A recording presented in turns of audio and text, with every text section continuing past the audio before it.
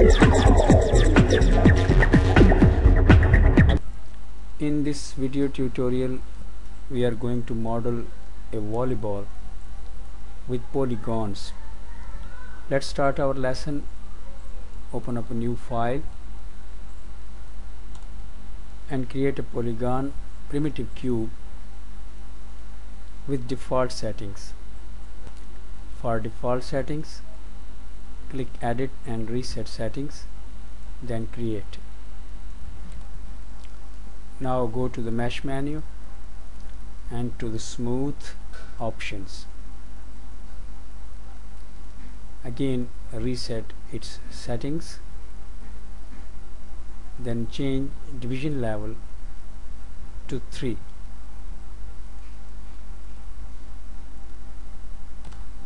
Now go to the front view, maximize the front view,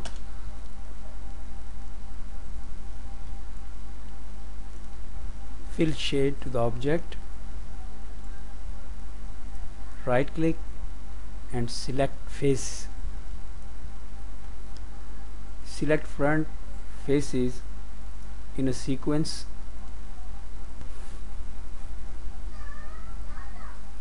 this way.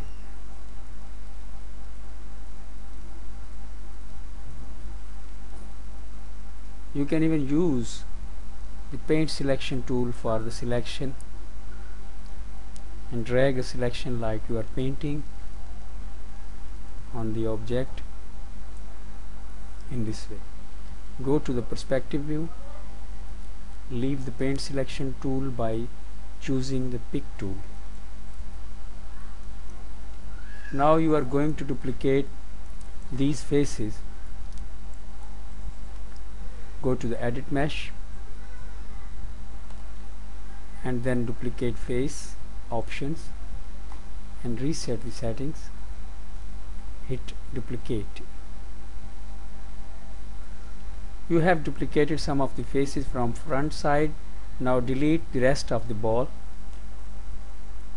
This is the object which will be a volleyball within few minutes. Now you will insert 2 edge loops to the middle. Get the tool, insert edge loop tool and insert an edge right here near the second middle edge loop, and right here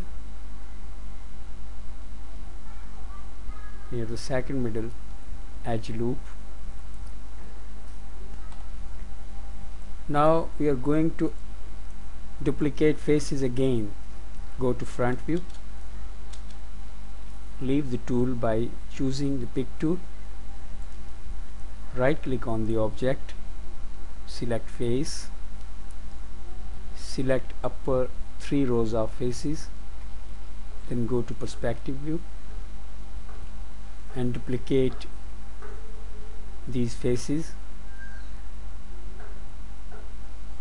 like this. Again go to the front view, select middle piece of faces, duplicate the faces. Once again we will duplicate the third bottom part of the object. Right click on the object, get faces and select 3 rows of lower portion and duplicate them. Now we have 3 duplicates of 3 portions. We can see the single portion. Select it and hit delete. Now we have only 3 parts of the object this time. At this stage we need to make seams, stitches between 3 of the parts.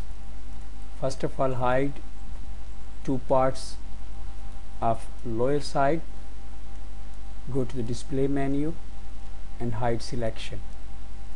Now we have one piece, so make a seam, a stitch for the one piece. This time we need to select the border edge loop of this piece. Go to the select menu and select border edge tool. Double click one of the edge and you have selected border edge loop. Now we'll extrude this border edge loop. Go to the edit mesh, choose extrude and reset the options of extrude tool. Click extrude. Now we have local axis coordinates. On local axis coordinates, Z axis should be moved. Move a little it and then open up the channel box. See the local translate Z and put the value minus 0.03 here, and you have done one piece. Show the rest of the pieces. Go to the display menu and show last hidden. Now we have three pieces. Repeat the same action which we have done for the top piece of the object. Click on the middle piece, go to the select edge border loop tool, select the border loop and then again extrude it and change the value from channel box in local translate Z this way. Likewise repeat the same action for third piece. Select border edge loop tool, double click one of the edges and go to the edit mesh, extrude and then change the translate local Z axis minus 0.03 in this way. At this stage let's show the wireframe on shaded. Leave the tool by choosing the pick tool. So this is the time we need to bevel the hard edges of these three pieces. Again hide the lower two pieces of the object. Select them one by one. Go to the object selection mode from component selection mode by clicking this icon on status line. Then select a piece and shift select the other piece and go to the display and hide selection. So how we'll bevel the hard edges? This time we'll choose the select edge loop tool. Select edge loop tool from select menu, double click the top edges row, then double click the side edges row, then the bottom, then the other side, and now include 4 edges of corners and go to extrude menu and bevel options. Click edit and reset the settings of bevel and put the value in width 0.2. You have beveled the corner edges, the hard edges.